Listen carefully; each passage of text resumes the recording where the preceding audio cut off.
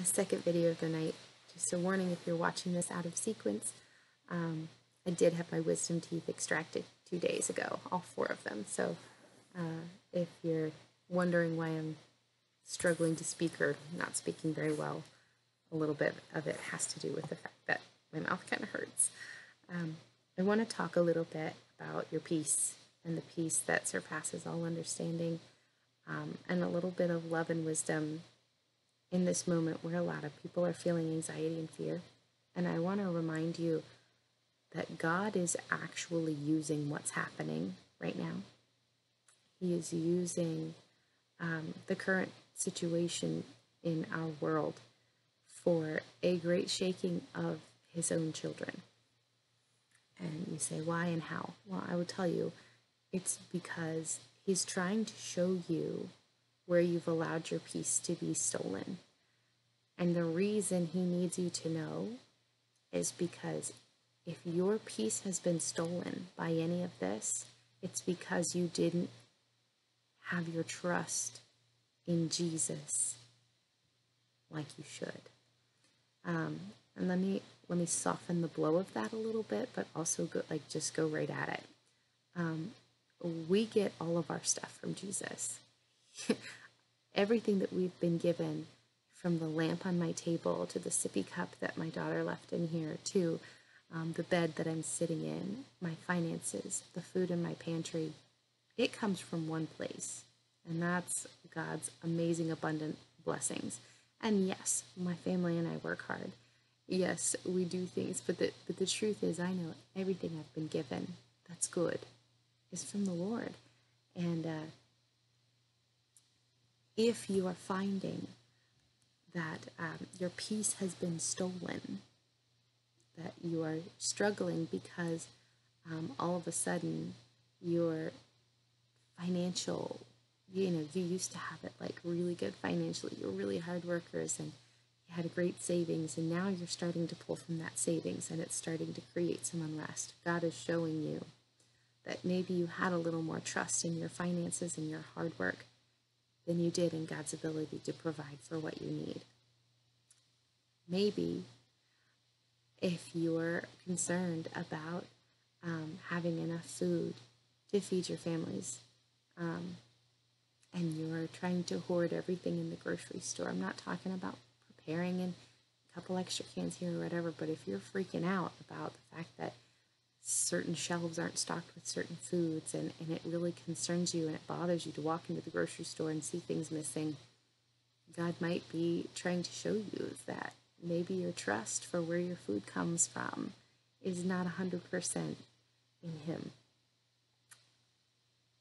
If you're somebody who's generally very healthy, or generally maybe you've got health issues, and the whole protocol and everything about the virus and the masking and the, all of that has really created this deep concern, frequent hand washing, and some stores won't let you buy anything unless you're wearing a mask. If that's stealing your peace, then are you resting 100% that your health is in the hand of your Father, that your very life is then in the hand of your Father, that your rent, your mortgage payments are in the hand of your Father? And I'm not trying to make light of the situation, because this is a tough situation.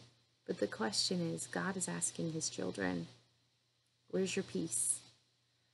Is it in me? Or do you have it invested in things that you've been able, up until now, to control somewhat? And I come to that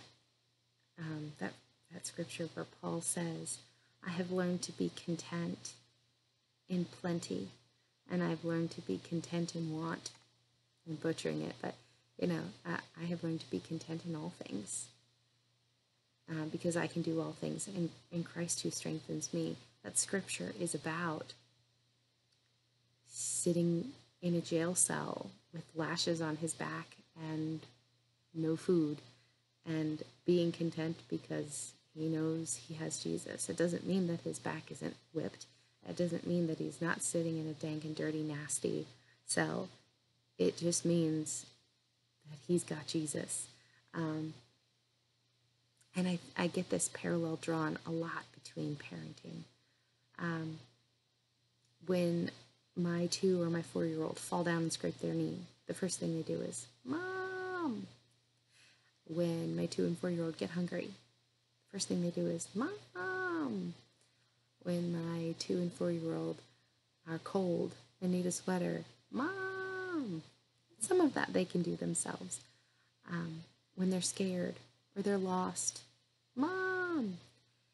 And I really believe that in this moment of shaking, this great shaking of the nations, God is looking to see which of his kids stop and say, Abba, Jesus.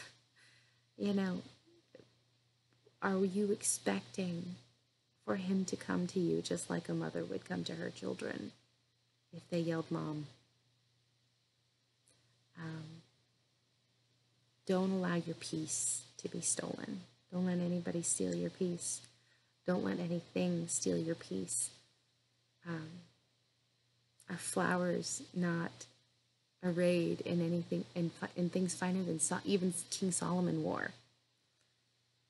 God clothed the flowers even better than King Solomon, and yet they wither and die. Are 2 sparrows not sold for 1 penny? And yet not one of them falls to the ground without your Father knowing. Are you not of more importance than these? I just want to remind you that you're important to God. You are loved by God. And it's a very important thing that you know where your peace is, because if things get worse, we have to learn to be content where we are. And if things get better, great. But don't allow your peace to be stolen. And in so doing,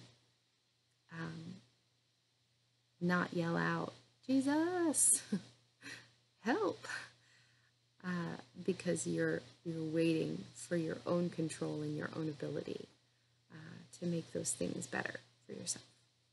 So that's it for me. I love you all. I'm going to go ice my jaw now, and I hope you're all having a great night.